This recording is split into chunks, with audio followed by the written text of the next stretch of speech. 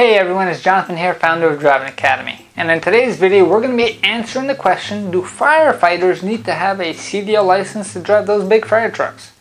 Well, the answer is no. In most states, and all the states that I know of, there's a special rule. Even though a fire truck is considered a CDL vehicle because it weighs more than 26,000 pounds, the fire trucks usually are not required to have a CDL license whatsoever. And once I found out about this rule, it was kind of crazy. The cool thing about it is there's actually firefighters out there who want to get their license to the next step and help them and get their skills higher and actually get themselves a CDL Class B, because technically that's what a fire truck is. Last week I actually took a fire truck on a road test. Yeah, that's right. I was actually the examiner for somebody who's looking to get their CDL Class B license, and he brought his fire truck over. And it was a really cool thing. It was the first time I've ever been inside a fire truck driving around. They actually had this horn on the floor itself that you're supposed to press with your foot on the passenger side. So we were driving on the road. I had no idea what was going on. It was a little dark, and all of a sudden my foot moved and boom, we heard the fire truck horn. I was like, what the hell happened? So then he explained it to me, and it was a pretty cool experience. He did wind up passing, by the way, and he got himself a CDL Class B license. So that being said, why do firefighters are not required to have a CDL license? One is probably the demand, right? So anytime that you hire a firefighter, that means you're going to have to make sure that they get a CDL Class B. That might limit how many people you're able to hire.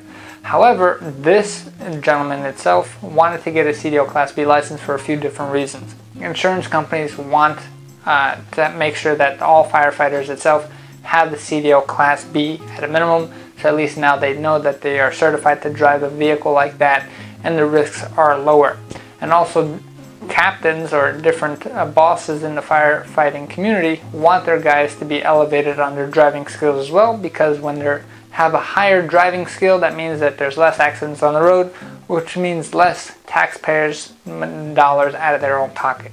So if you're a firefighter and you want to get to the next level and you want to get yourself a CDL Class B license, you can bring a fire truck to our testing facility. We have a whole bunch of space. You can come on in.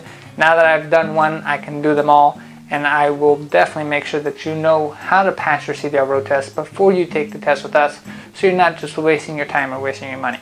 So if you want some information on how to get a CDL Class B license, maybe you want to become a firefighter, getting a CDL Class B is a great way to start that opportunity, because now you're going to come on in, hey, I have my Class B already. You, compared to everybody else applying for that job, is going to be at the top of the list simply because of that license itself. So if you have any questions about that, give us a call, 908-525-3609, or take a virtual school tour at cdldrivingacademy.com/tour.